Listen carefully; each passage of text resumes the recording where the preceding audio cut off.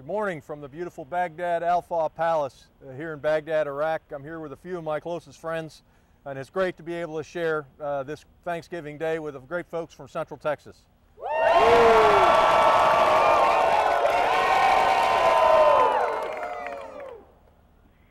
Sergeant Major Coleman and I'll be. We like that, huh? Go ahead.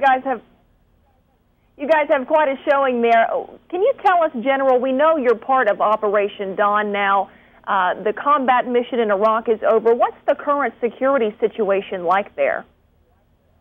Well, the mission, the combat mission for U.S. forces is over. We're in advise, train, assist role. We're helping build governance and civil capacity and working with the counter-terrorist forces the Iraqis have.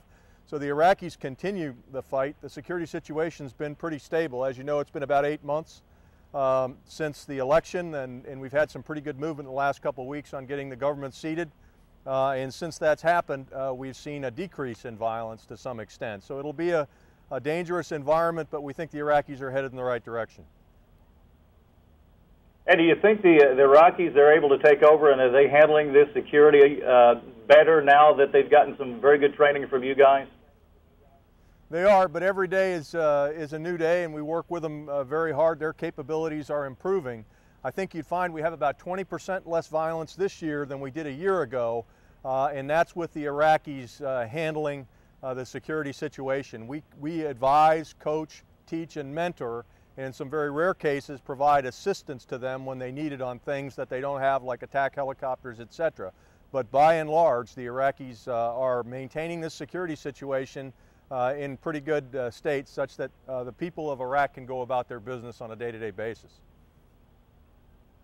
General, back to the holiday, what a lot of people here are thankful for is what you guys are doing over there. It's making this holiday possible. We understand some of your soldiers would like to say some things to their family in Central Texas here.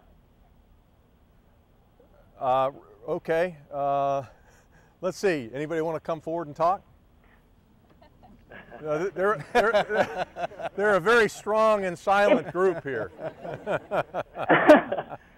Well, we got one big hooray from them. So if there's one general message you'd like to send out to families, if you'd like to speak on their behalf here at home, what would you like to say to everybody? Yeah, we are incredibly thankful to serve our nation and to come from a nation that has such great bounty and such strength. And as long as America sends us sons and daughters like these, we'll be in great shape. We have one message for the people of Central Texas. Happy Thanksgiving!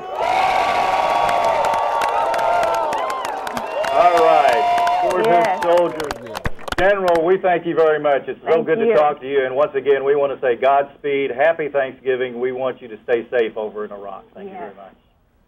Happy Thanksgiving to you. Are skipping Thanksgiving and focusing on Black Friday still ahead. They are camping out.